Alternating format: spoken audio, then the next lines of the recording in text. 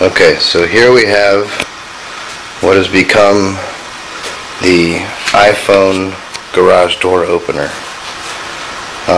Starts off with the heart of the system, the Arduino, with a relay on board. LEDs, they're just for testing purposes.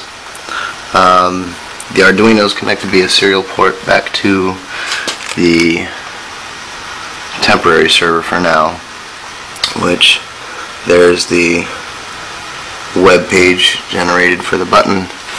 This is that's just the PHP code and the Arduino code to trigger the relay, essentially, whenever it receives a signal on the serial.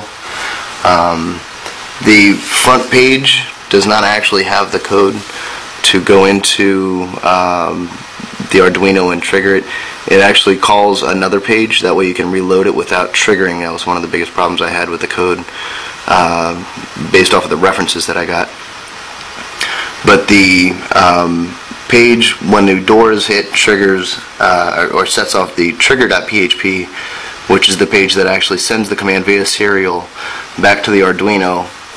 That closes the relay right there, which closes the circuit on these two wires that are jumped into the garage door button, very simply tapped in on the back, just tapped in off of the existing screws.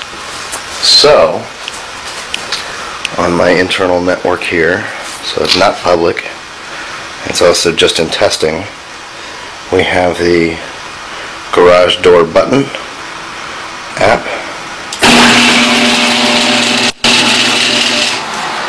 and it goes up. So signal is sent from the iPhone to the web server to the Arduino, closes the relay, goes to the button, and now if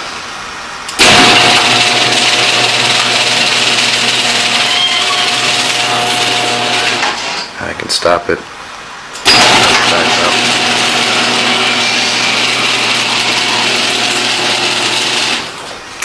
So next step is to tap into the existing open-close switches to send the signal back to the Arduino telling its status.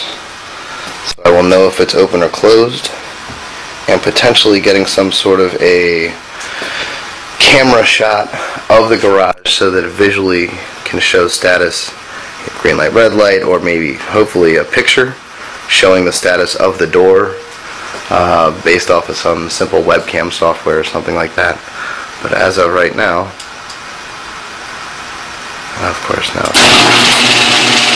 minor bugs to be worked out.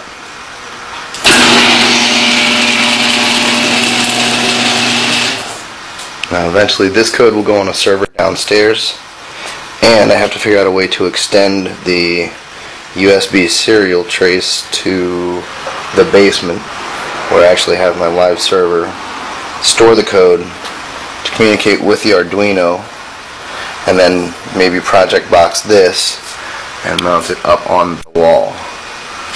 That way I'll have a more polished connection product. But then ultimately, if I can tie all this stuff together, you know, the sky's the limit as far as add-ons. I can put you know, an RFID reader right outside of the garage instead of the current touchpad, the keypad that's there. Matter of fact, maybe able to put it inside of here somewhere, so the kids can have dog tags with the RFID chip. They come in, swipe their dog tag, and bam, there goes the door.